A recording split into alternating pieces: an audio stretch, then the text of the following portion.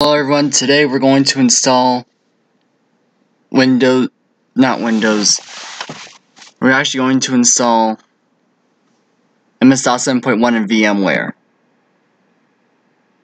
It might ship with the sound drivers for VMware. I don't know. But 14.x is fine.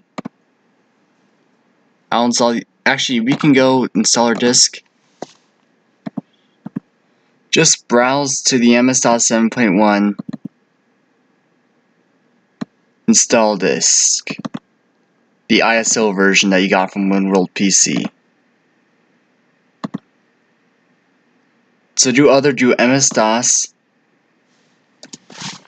title it 7.1 or something that makes more sense. Now here, just do 1 core and 1 processor. Now I'm actually going to do half a gigabyte here. Because it's MS-DOS 7.1.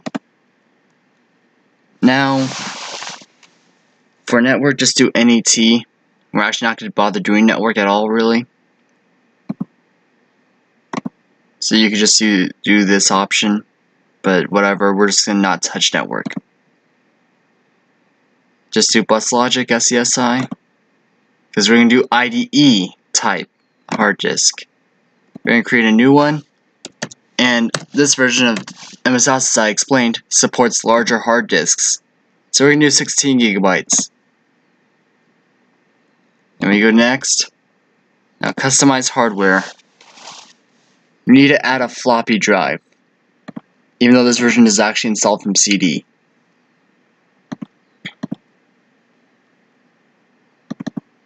But who cares?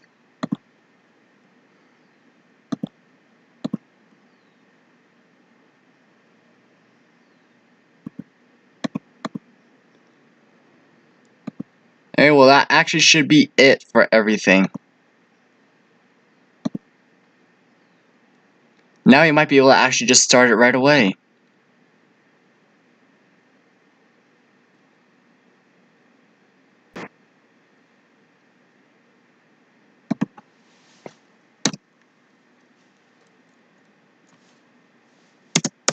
Just go next, do what I'm doing basically.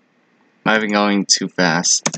And I do check the partitions and let it create the partition. Now just reboot. Oh, now it's saying invalid system disk. Now, here, shut down guests. The issue is, it always wants you to boot from a hard drive before the CD. So power on the firmware first. And then go to boot. Put the CD above the hard drive by pressing plus on the CD when you navigate to it. Now go to exit. Press enter on exit saving changes. And then yes. Now we still need to install it. Now just click next. Next. I agree. It's on there by default, so just next. Continue. Yes, you do. Now just do whatever path you want.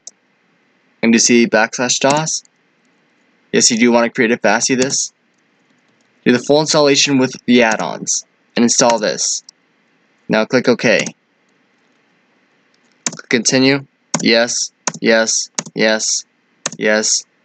This time, do Sound Blaster PCI. That's the closest thing to Sound Blaster 128 PCI, which VMware emulates. So click Continue. Now it tells you that it installed the sound driver. So click OK. Click Yes, OK. OK. Basically click Yes and OK. We're going to install every single thing. Now make sure you select Yes on these. It defaults on No.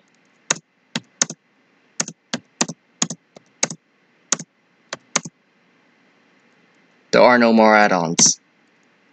Yes. Yes, you do. Yes. Enable both. Load both. And here we go. Enable everything except DOS-long file names. And use spacebar to check or uncheck what you don't want. Click continue. Now just go to continue. Click OK. Yes, you do want to reboot. Boot from the hard drive. And we are finished. It likes to beep, apparently. Press Shift and F9 first, and now we're done. I'm just going to turn this off. And we are done. This is it for MS-DOS 7.1. Literally. And of course, you can't load the driver.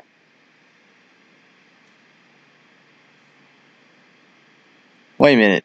It is the correct driver. It just couldn't load it. Alright, bye.